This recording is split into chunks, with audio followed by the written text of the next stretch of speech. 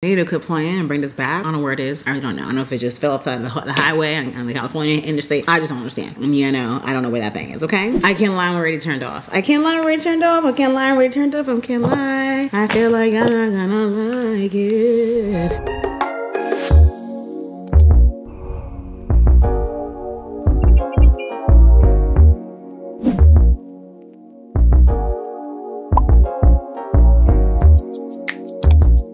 What up, it's your girl Mena. In this video, we are going to be trying out the Jaclyn Hill launch that I was not expecting to receive in the mail that I did. So let's try it out and see how it looks on me. Make sure you are subscribed here. Follow me on Instagram and also text me. It's US only, sorry, but make sure you text me. It's a free community that you can join if you wanted to. All right, also, we are in a new setup. Maybe you've noticed it already. I'm just switching things up a bit. Comment and let me know what you think about this setup. This is a YouTube video. In case you're like, what, fireplace? It's a YouTube video that just plays. There are lots of them. Some of them are live, some of them are non-stop, some of them are 10 hours, 8 hours. It just depends. So that's what that is. Okay, so ideally, I wouldn't have watched any videos regarding this new launch because I want to have my own first impression about it, but I watched several videos on it because I was not expecting to get it. You know how the videos go out before the product actually launches? The whole point of that is to work up an anticipation for people to want to purchase it. Well, this came in the mail and I was like, oh, okay, thank you. So I have seen videos on this, but I'm gonna try and make sure that my opinion is not swayed by what anybody else has already said, okay? Oh!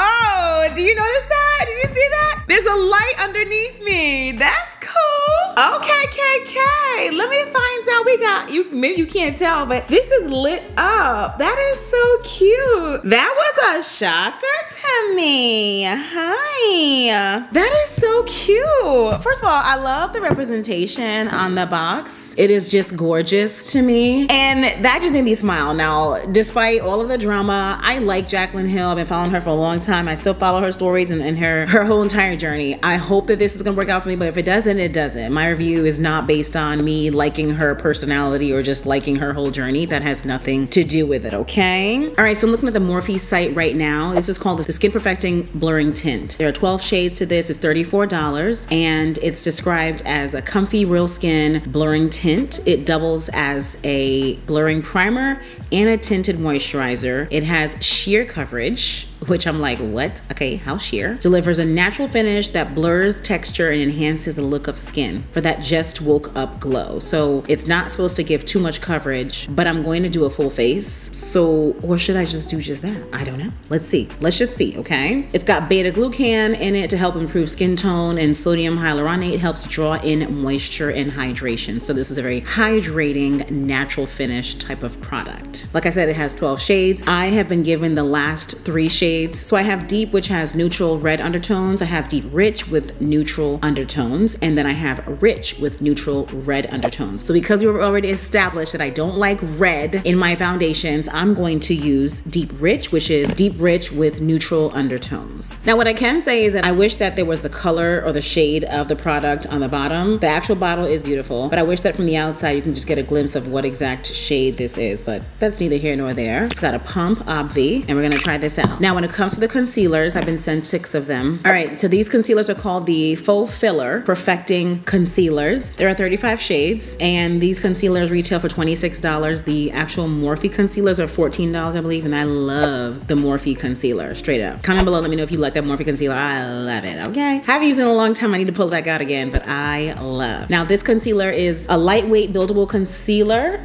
Like I said, I've watched videos and the buildability of it was looking a little crazy. We're gonna find that out. It offers medium to full coverage and a matte finish while visibly brightening and blurring for a finish that's fresh and flawless, like you got a good night's sleep. I've been given 6 shades. I'm sure it's the last 6 or something. I have deep neutral, which might work. Yeah, I might be able to do deep neutral. I've got deep peach. Don't need a peach undertone at all. I've got deep rich golden. I could see myself using deep rich golden just based on the actual shade name. I just know that that'll work for me. Deep rich red, nope. Red Rich, nope. And then we got Rich Neutral, which would likely be some sort of a foundation if I were darker. Not gonna use that. So those are gonna go in the giveaway as always. And then we're gonna use, like I said, the foundation in the color Deep Rich, and then the concealers, we're gonna see what Deep Neutral talking about. Depending on how this looks, I'll choose either neutral for the concealer or golden. I like to balance it out. You know, you've been here for a while. You know what it is, okay? I'm still gonna prime my lips using the e.l.f. Cosmetics Lock On Lip Primer, which they need to quit playing and bring this back. I don't know where it is. I really don't know. I don't know if it just fell off the highway on the California interstate. I just don't understand. You know, I don't know where that thing is, okay? So we have this pump. This is the color Deep Rich, like I told you. Let's get some pumps on the hands. This is looking thick. It's looking like my color. Now, it has sheer coverage, so I feel like I should use my finger, you know, to not sheer it out even more than it already is. So let's start there and see how that looks. Oh, this is looking kind of pink. Hold on. But it's sheer, so maybe I don't need to change my color. Just kidding. Hold on a second. It's light. It does feel good on the skin. It's just not matching the outer part of my face. Let me continue. I've got light coverage, so let's sheer it out toward the hairline and hope that it looks better. I think it's looking good. It was just looking so stark toward the hairline. Okay, we're still with Rich right now. We haven't changed it. I almost did, but let's just go with it, okay? It does feel whipped in some way. It's not melting into the skin like the YSL New Bare Look tint does, but I mean, this is obviously a different product. I am seeing the hydration. I'm trying to sheer it out toward my hairline, so I'm not wiping anymore. I'm just patting it into the skin like so. No harsh lines, so continuing to pat it here. I don't know if I should do a full face now. What do you think? I mean, this shade is just killing me. I can't lie to you. The shade is killing me, and if I did any of the reds, I know I would hate it. I just know that I would hate it. So in the deep section, I guess she didn't offer any cool when it got deep. It just went red. There was a red before this, and then this is neutral, and then there was a red after this. So this is very light. That's just number one. It's very light on me. I'm not liking it at all. So I was gonna say, oh, let me just wear this with nothing else. No, that's a lie. Definitely gonna just use this as a primer instead of actually using it as a foundation and then going on with my day. There's just no way. I don't know. Maybe it's the color that's throwing me off. This is not something that I'm gonna use ever again. If it fit me better, perhaps. Like YSL New Bare Tint can totally be worn by itself, highlight, concealer, all the things, or underneath another foundation and still look really good. I would not take this as a primer ever again because the shade is off. It feels like I have on a very hydrating moisturizer, and that is it. I don't like it. Honestly, I plan on filming after this, and I cannot be looking stupid, so I'm gonna put a foundation on top of this and keep it pushing. So what I am gonna use is the NARS Advanced Light Reflecting Foundation. I'm going to use D6 instead of D3. Both the colors match me, but D6 is darker. I'm using this darker one because I need to darken my face. This is just too light. It looks ridiculous. Let's get some of this.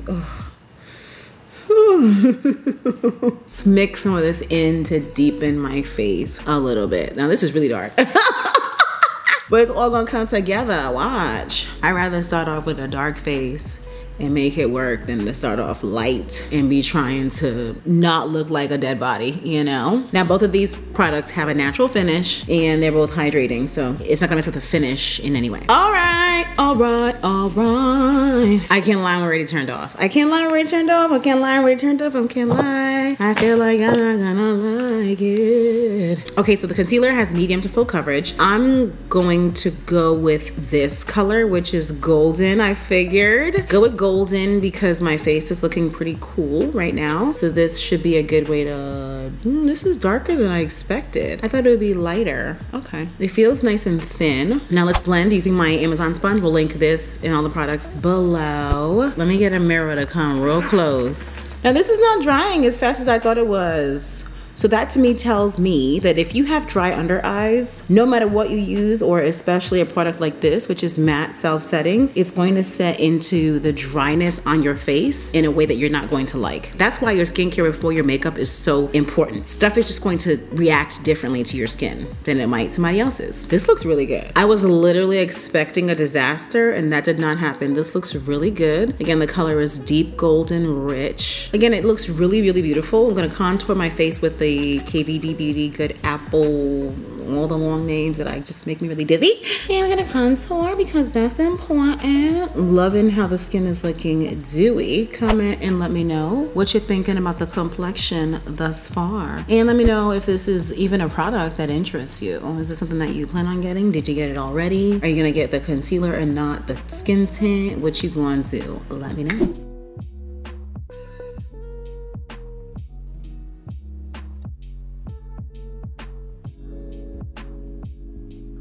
This is the Patrick Star One Size Blurring Setting Powder that I'm using. And so far, everything looks good. I mean, nothing looks out of the ordinary. It just looks good. It looks normal. I am pleasantly surprised. This is the NYX Can't Stop, Won't Stop powder, baby. I love this. It's the color Rich. Love to use this to set and deepen my contour color. Have you tried this one? Let me know. Hi. And then for face powder, keeping it real simple, keeping it real easy, keeping it real light, we're gonna go ahead and use none other than Fenty Beauty Pro Filter. My color is still 450. It's gonna look real good with this because it's not too dark and we're not trying to make this darker. We did use a darker foundation, so this is a great color. It is a little golden, which I like too. I like the One Size powder foundation too. I need to take that back out again and use it. I really like it. It's golden, so it just brings out the look in a different way. I love when powders have a golden undertone. It looks so good on me. Find out which of those look good on you. Is it golden? Is it neutral? Is it warm? Figure it out, baby. And how do you figure that out? Trial and error, honestly. All right, I'm gonna do my usual. That's powder on that side. Ignore that. I need to wipe it off. Like, so annoying. My usual highlight.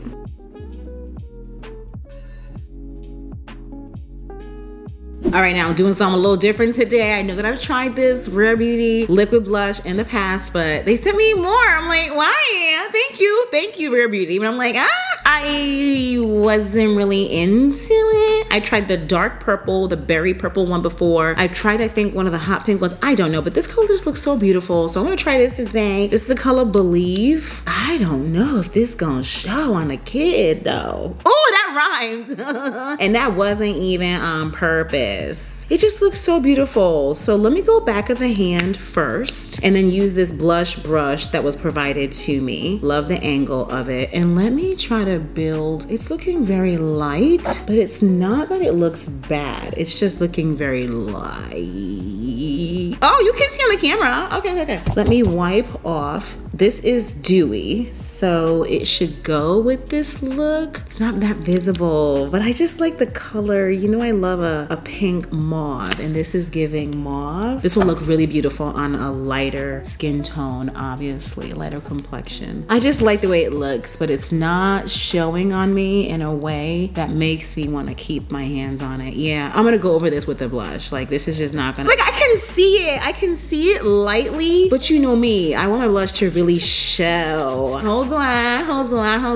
I'm torn because I can see it a little, but I'm itching to have more. You know? Yeah, I need more. I just can't leave this just like that. That's just not gonna work for me. So, Old Faithful, Elf Always Spicy. Okay, this is obviously more burnt reddish orange, but this might actually go really pretty together. The combination plate, hold on. I might need to just combination plate this thing. Hold on. Did we just go with a combination? What did we just do? Now, I don't feel like putting on 2 blushes every day, but I do like how this looks. That was so unsuspecting, because that wasn't what I was trying to do. Yo, should I keep it and keep that going? The mix? What do you think? Comment, let me know. You gotta hurry up before I give it away. By the time you see this video, I wanna know where it'll be, you know? Okay, I'm gonna do my eyebrows and let's come back. Okay, so for my eyes, oh my gosh, I haven't been using the primer. Hold on. I almost did this eye look without a primer. I can't do it. Hold on, let's prime in the eye now. MAC Cosmetics. This is Soft Ochre, baby. Paint Pop. Love it. Helps to grip the eyeshadow. Also helps to prevent creasing with your eyeshadow. Basically neutralizes the oils on your eyelids so that it doesn't mess up your eyeshadow. I used to use Paint Chili. It's a light pink. This one is more of a beige, like a light yellow, if you will. I like this too. Using the finger to help it blend a lot more. I'm using this palette that I haven't used before, and we might as well get an eye look out of this, right? Hello, duh. Ooh, a lot of fallout in this Aether Beauty palette. Ooh, that's a little annoying. I'm using the color Desert Sand in this Aether Beauty palette right here in my crease. I like that this is a brown mustard type color. A lot of fallout, tapping off the excess because that's extremely important.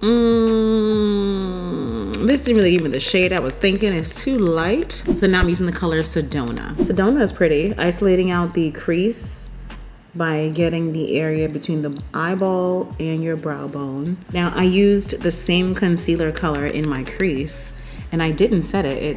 It just dried on its own, so that was good.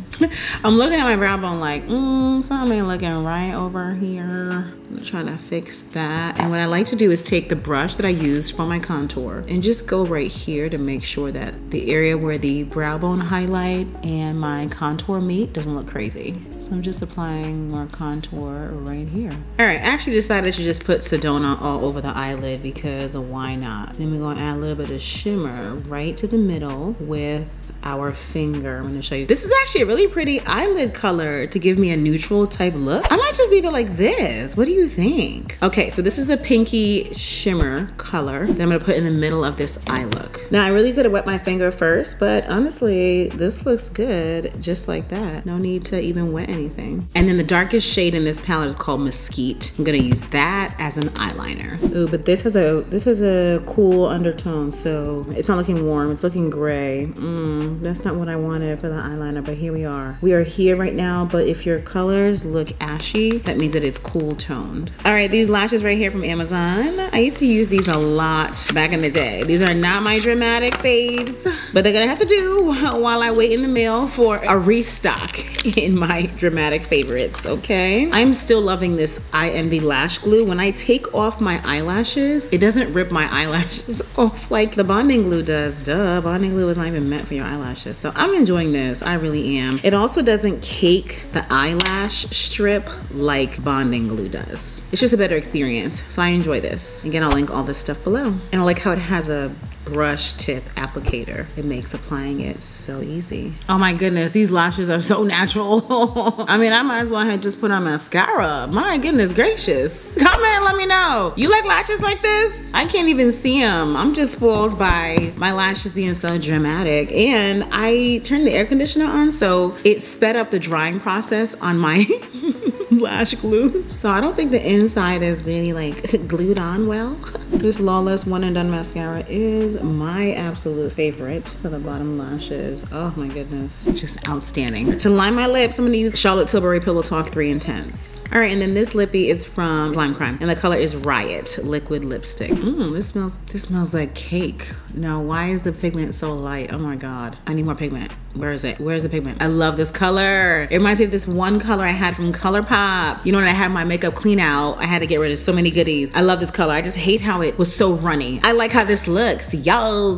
Now I could stop right here, but I'm feeling like putting on a gloss today. What do you think? Should I leave it like this or should I do a gloss on top? I'm doing a gloss on top. I just have to. This is Lawless Plumping, Smoothing, Nourishing Gloss in the color Daisy Pink. I wanna lighten this up a little bit. Okay, so here's the finished look. I like how this came out. I love the lip, although now it's blending. It's not looking as pink as I wanted it to be. It's looking more mauve, but that's fine. The eyeshadow palette I'm not a fan of. I'm gonna give it away. It has too much fallout. The colors just didn't wow me. The eyelashes are throwing me off because they're really small. This is not my usual, but it does look cute. It looks natural. The skin looks great. Obviously, I use it as a primer because by itself, the color was off. The other two surrounding colors that were sent to me, which is what they have, right, out of the darkest shades, would have been red. I don't like red undertone foundations. So this was all I had. And to me, by itself, it's hideous. Under the foundation, I mean, I could do without. So I'm not gonna do that again. I'm not gonna wear that again. Just whatever. The concealer, I do like. I'm not seeing creasing underneath. I like how it set. I like how it looked. The tone, all of it was beautiful. So that's a yes for me. And other than that, I like the look. I want you to comment below and let me know what you think about the products that I used today. Also watch 2 more videos I'm gonna link here for you in the end screen, because there are a plethora of videos that I've already posted that you need to watch. And as always, I'm glad you're here. Links are in the description box, and